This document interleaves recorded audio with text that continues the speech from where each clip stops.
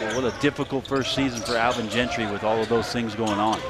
Tyrone Wallace out of Cal was the last player selected in this year's draft. David Lighty, for all his days at Ohio State, knocks down that open jumper. Aaron Kraft, former Buckeye, misses a jumper there. Here's Buddy Hield. Swings it over to Lighty. Lighty, nice job there. Just patience, worked himself behind the screen.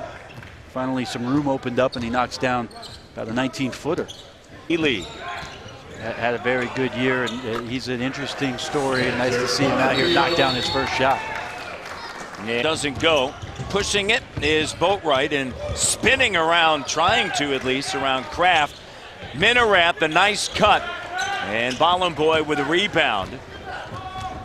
McKissick brings it up and finds Kraft. Well, Kraft did a great job on the left side of the floor. He was running about half speed and then saw that he had the open lane, put a burst on, and then found late there for the layup.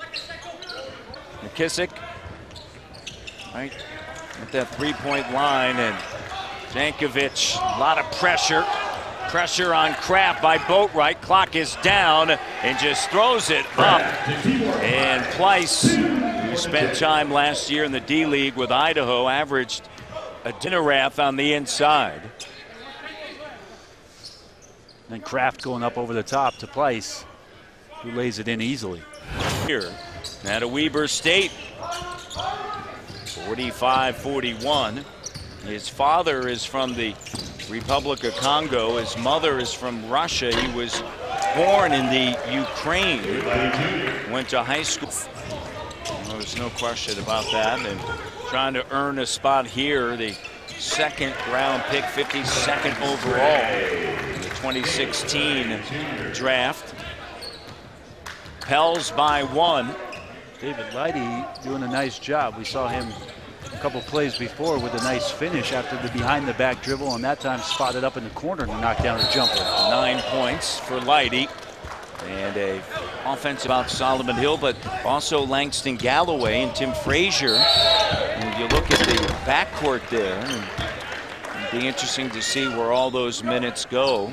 Alvin Gentry's going to be able to do with a lot of like-sized guys. I think people are looking at those signings and saying, well, don't those guys share a lot of the same qualities on the floor? I mean, they're decent shooters with the offensive foul.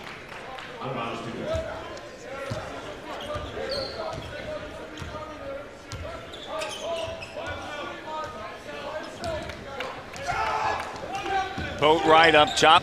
Under 10 seconds remaining in the third. The drive cut off. Jankovic gives it back to Boatwright. 2 seconds.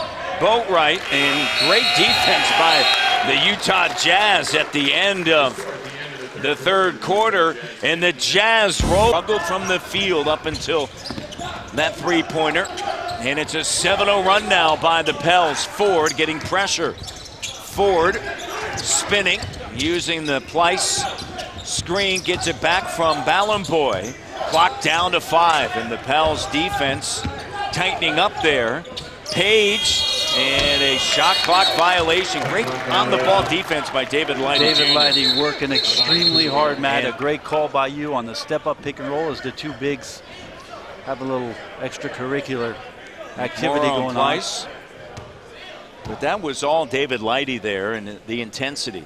Got around a step-up screen roll by Pleiss, worked himself back into rebound position. So those are subtle things, Matt, but that kind of activity, those are positive signs from Ballenboy. 8 points, 9 rebounds, a pair of assists for Ballenboy. Sets a screen on Drew. Kraft, jumper, good. Kraft inside the foul line, able to drill it. Kraft coming off of the bench, 6 points, 16 minutes of action. And it's back to a 3-point game. 13 points and 11 rebounds.